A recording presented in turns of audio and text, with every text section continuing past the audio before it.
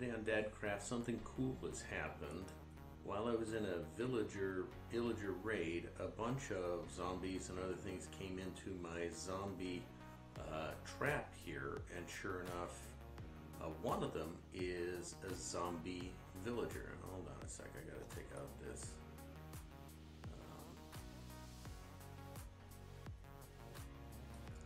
Skeleton. Really? Because he's gonna start shooting at me any second now. And that just might ruin my day. Hello, spider, trying to get at me. Alright. So here's a zombie villager. This one has to be, I think, a zombie farmer. And what we can do is we can cure him from being a zombie back into a regular villager, but we need some special things. And I have some stuff prepared over here. We'll go over how to make it later, but I have a couple of splash potions of weakness.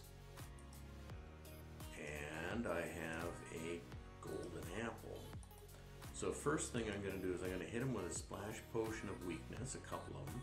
And then I'm going to feed him a golden apple, and then he's going to start to shake and shiver like he's in trouble. So let's get this splash potion of weakness going. Let's do another one.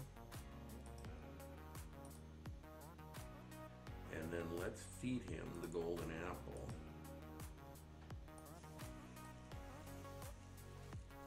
And now he's going to start having second thoughts about being a zombie. He's trying to get away from this space, but he can't. And so he's been affected by, I've also been affected by this splash potion, but I'm going to take out a couple of zombies here that are of no consequence.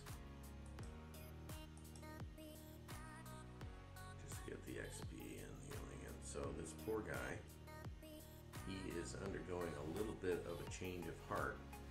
And eventually what I'm going to do is I'm going to release him from this space into the zone back here where I have 4 chambers with different tools in them. He'll take on a job of whatever chamber I let him into. There'll be a bed in there to attract him, and like a lectern, he'll become a librarian. If it's a brewing stand, he'll become a cleric, and they'll trade things with you. Now, regular townspeople will trade things for you, but it takes like a lot of emeralds or a lot of stuff. If you cure a zombie villager, they'll trade you for much less, real discounted rates. So this is something you probably want to do mid to late in the game. It's how I collected a whole bunch of books of mending. We'll do that in a little bit once he gets cured. So there he is, a zombie villager undergoing a change of heart. All right, kind of a rare thing.